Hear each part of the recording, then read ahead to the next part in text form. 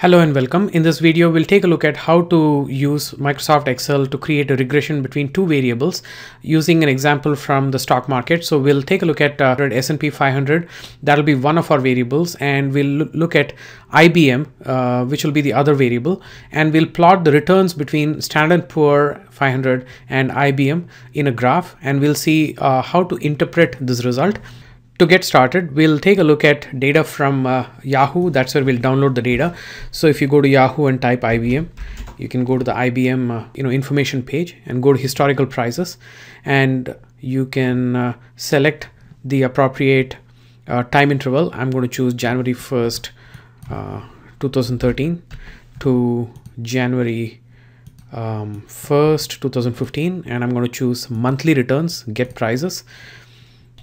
Download to spreadsheet, and you can save your file.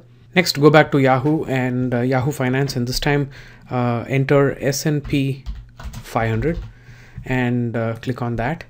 Go ahead and download historical prices for that as well for the exact same time period, which is January 1st, 2013 through January 1st, 2015 for monthly returns, get prices. Scroll to the bottom and download to spreadsheet.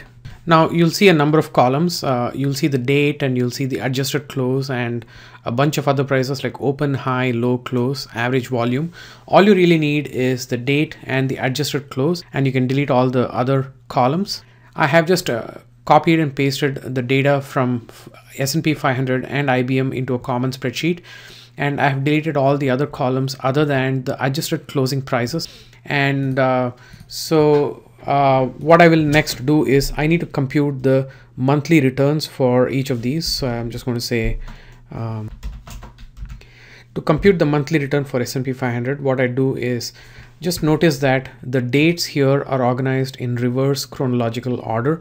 That means the latest date is showing up at the top and the earlier dates are showing up at the bottom. So the way you would compute monthly returns is to take the latest month's return and divide that by the previous month's return.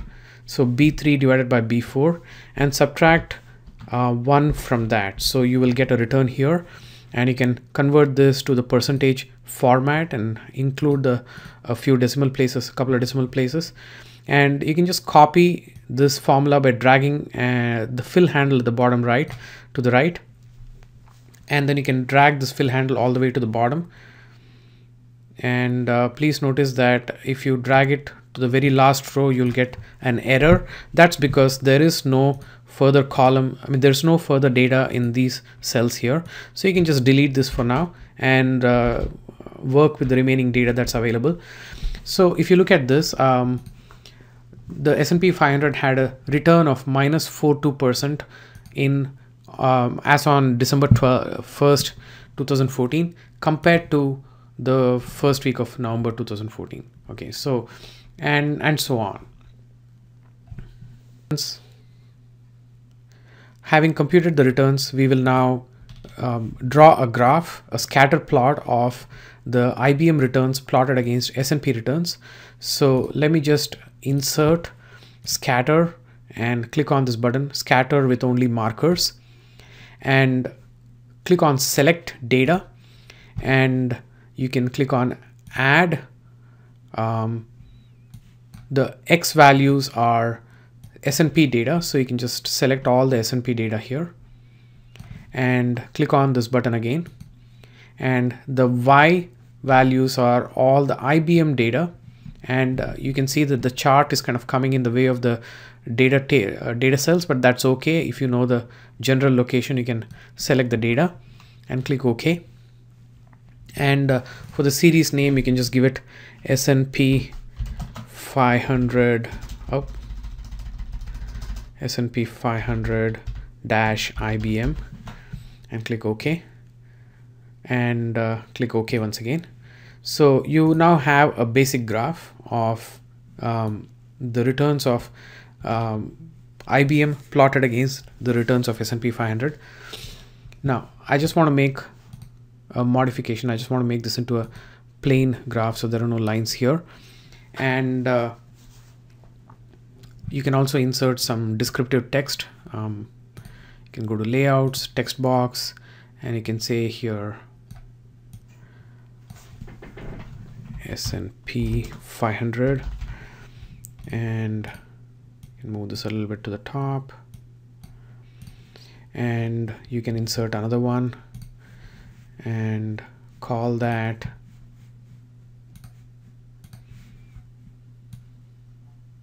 IBM, and I'm just going to tilt it. So now you have a graph plotting the returns of IBM versus S&P 500. Now the next thing you need to do in order to plot a regression line is you just need to click on any one of these points here. If you do that, all the points will be selected. Not all points will be highlighted. Some will be highlighted like this with 4 square dots around. Others will not be highlighted, but ignore that. And now right click anywhere on one of these highlighted points and click on add trend line,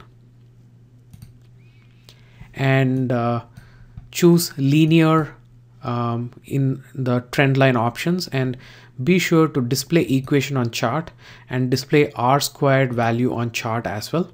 So if you do that and click close, you will see this line here. I'm going to rearrange this graph a little bit so that it's more appropriate.